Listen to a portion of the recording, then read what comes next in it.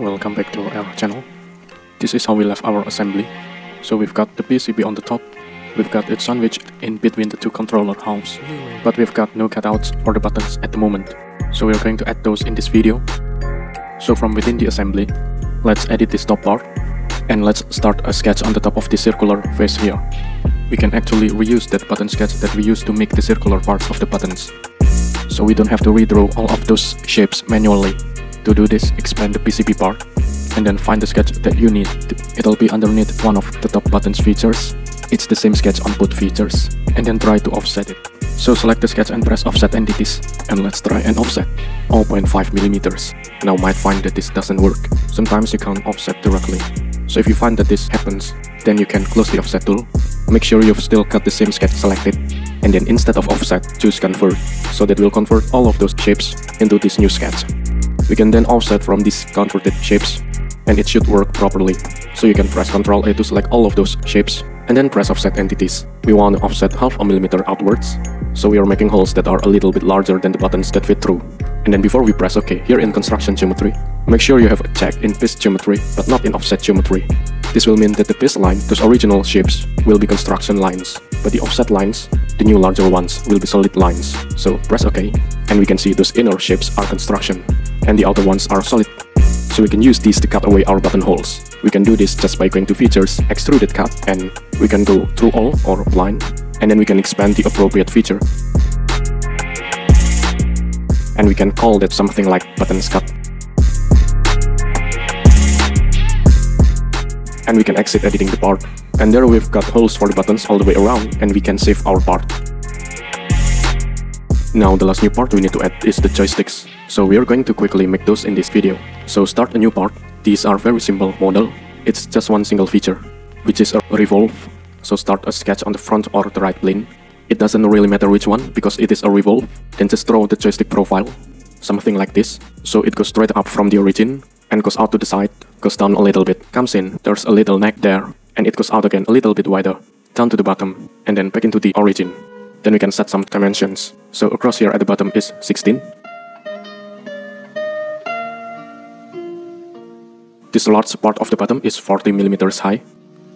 This part of the top where your thumbs is actually sit is 4mm high. Then the height of this little neck part is 10. The thickness of that neck area is 7mm. And then the thickness of this top cap is 12. Then there's just a few sketch fillets on there to round off some of the corners. So I'm going to get the sketch fillet tool. This large bottom one is 10mm. The next one up is a little bit smaller, that's 8mm. And then the very top here on the cap is 2mm. And then you should have a fully defined closed profile. And we can use this to make a revolve. So go to Features, Revolve Pose Piece. For the axis of revolution, choose the large vertical center line that goes up the middle. And you should have something like this. Then let's just change the color of this a little bit. Make it a bit darker.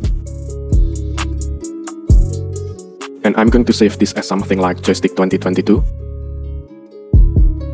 We can now insert this into the assembly. So I'm going to go back to the assembly. I'm going to go to Assembly, Insert Components. I'm going to choose that component. And I'm just going to place it around here. Then I'm going to mate in place by using a concentric mate on a round part of the joystick, and also on a round part of the area that fits into. I'm going to move it about the right height.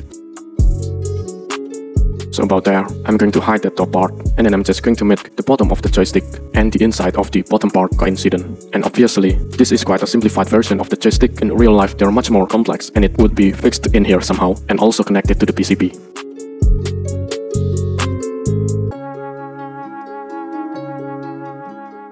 We can then also mirror this part over. So I'm going to select the joystick part. I'm going to select the right plane of the assembly, and I'm going to go to Linear Component Pattern, click on the drop down, and choose Mirror Components. And we don't need to click forward through all of the other options there. We can just click OK, because it's a revolved part. We don't need to worry about the orientation. Now we need to cut a hole for these joysticks. So I'm going to edit that top part again. I'm going to start a sketch on this top face of the joystick holder. I'm going to go normal too, and I'm just going to draw a circle at the center point of that face. I'm going to make this 28mm diameter. and I'm going to add a center line and mirror it over to the other side.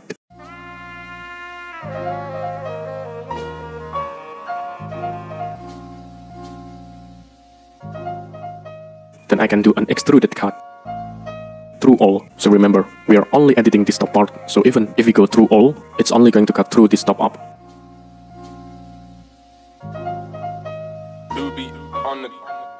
And you can rename that as Joystick cut and exit editing the part. If we look at the controller now, you can see we've got the hole for the joystick. It already looks quite fit between the size of the hole and the size of the joystick, and there is also a little allowance distance which in my opinion is sufficient, as well as the inside of the controller, especially the PCB parts, are relatively invisible, so that it can be more sterile from unwanted objects. Then we are going to make a bit of a valley, just like the real one, to show that it's the area of the buttons, both the directional and standard buttons. And firstly, choose the top part by using a right click, and then choose edit part, and I'm going to make a sketch in this direction buttons area. Choose center rectangle tool, and we can draw from the center of the circle. Make it larger than the holes. Do the same thing for the horizontal one and set the dimension. And I'm going to make them 13 and for the length 38 millimeters.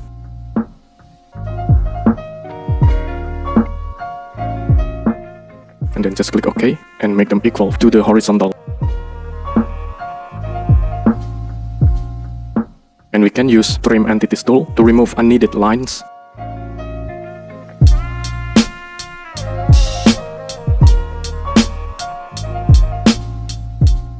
And just click OK. And we will use the center line tool and start sketch from the origin here upward. And then we use Mirror Entities. And I'm just going to press Ctrl A and press Mirror Entities tool. So now we have two values for the directional and standard buttons areas. And then to make the depth of the values, we can use Features, Extruded Cut, and choose Spline type and set the depth 0.5 millimeter. And then just press OK. And then we can rename this cut as something like Buttons Area Cut.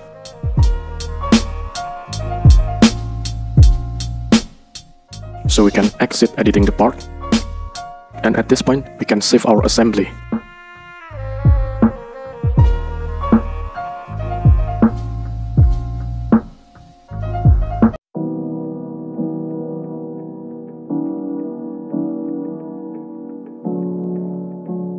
To recap, in this video we cut those holes for the buttons. We did this by editing the top part, and then we tried to offset the sketch from the PCB. We found we couldn't offset that directly, so instead we converted it first, and then we offset the converted entities, and that worked correctly.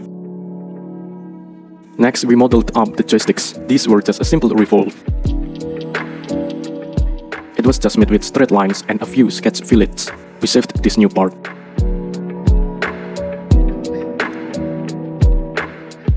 And then we inserted it into the assembly, made it in place, and then mirrored it over, so we've got two of them. Then we cut a hole for the joystick, and we made a good cap for the joystick and its hole.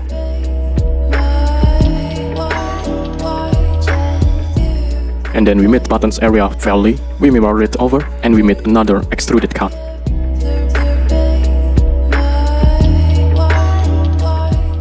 So we are almost done with the controller now. In the next video, we'll do a final assembly, we'll put in some screws, and we'll have a few final checks of the parts and assembly. Thank you for watching, please subscribe if you like, I hope to be a little helpful and useful.